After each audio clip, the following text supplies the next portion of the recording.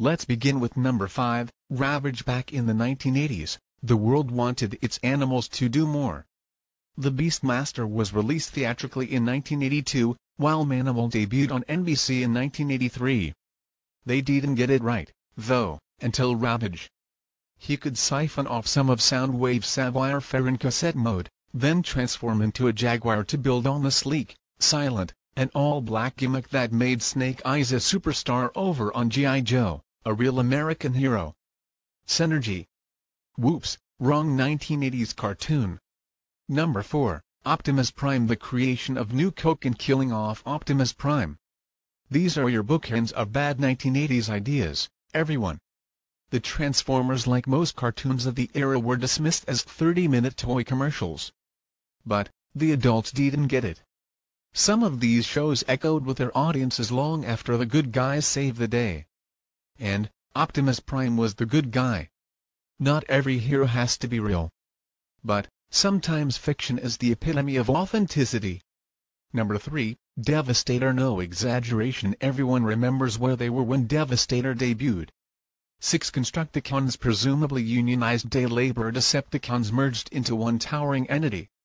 Devastator was defeated often with surprising ease in every episode, but this was the character that gave at least some credence to the series' cynical, merchandising mission statement. No character was as influential as Devastator. More than a half-dozen gargantuan Autobot and Decepticon jigsaws were added to the roster in subsequent episodes. But they're only one original.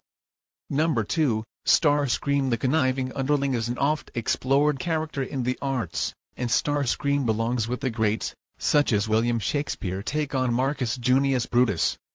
Starscream served with distinction as the Decepticon Air Commander.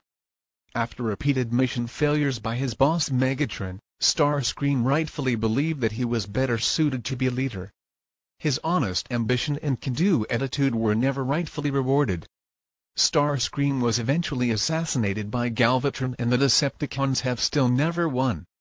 Number 1, Jazz. Scatman Crothers' voice-over work was the indelible element of every character he brought to life. But Jazz was the most perfect fit for the vibe of his voice. With apologies to Hong Kong Phooey. Laid back, but brash. Cocky, but cool.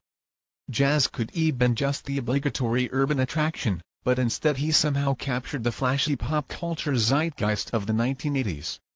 The tech specs on the back of Jazz's toy box attribute this quote to him: "Do it with style or don't bother doing it."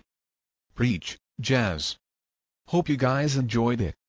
Be sure to like and subscribe and turn on the bell so you don't miss any video.